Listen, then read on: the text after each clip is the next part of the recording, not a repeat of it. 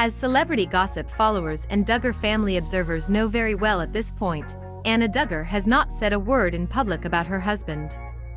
Not since his arrest in April, and then not since his conviction on CP crimes in early December. We have no idea when or if we'll ever hear from Anna on this pressing topic. Maybe after her husband gets sentenced to many years behind bars sometime this spring? It's hard to say.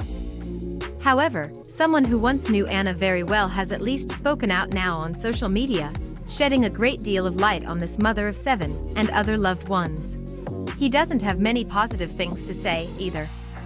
Earlier this week, a man who claimed to have worked as a bodyguard for the Duggars jumped on Reddit and told users to ask him anything. "I spent 20 years doing personal protection work," the individual explained.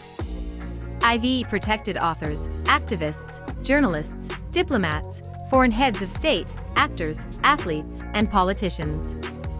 I spent the summer of 2015 in Town, Arkansas. For whatever it's worth, the alleged bodyguard was verified by subreddit moderators. If he really worked for the Duggars in 2015. Wow, huh? He chose quite a few months. That was the year Josh admitted to cheating on his wife with women he met through an adultery website. I did security for Josh until I couldn't take any more. Then, I worked a different family member. As you might expect, plenty of people on Reddit had plenty of questions when it came to the convicted Josh. I think Josh will have a difficult time in prison," the bodyguard noted. As for Anna Duggar, there's been a constant debate among fans, critics, and TLC viewers about the 32-year-old. Has she basically been brainwashed by her in-laws? Is she somehow a strong woman for sticking by her disgusting, law-breaking spouse? Is Anna a victim of an abusive family herself? The bodyguard has a take on this subject. "Anna was super pregnant when I got there, and gave birth while I was there. She stayed home for most of the time I was there. Moreover, he also said he reported a couple of things he saw happen within the family, although he didn't provide any details. We called Town Mars," the man added.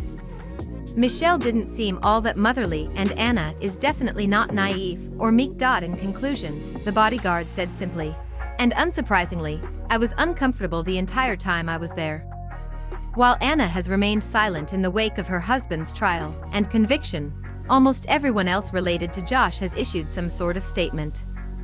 This includes Jim Bob and Michelle Duggar, Jill Duggar and her husband, Derek Dillard, as well as Joanna Duggar. According to an anonymous In Touch Weekly insider, Anna is aghast at what she sees as a betrayal of Josh. Anna is still speaking to Jim Bob Duggar and Michelle Duggar, but a lot of the siblings have distanced themselves, this tabloid claimed a few days ago. She was upset that some family members decided to speak out against Josh. That broke her heart.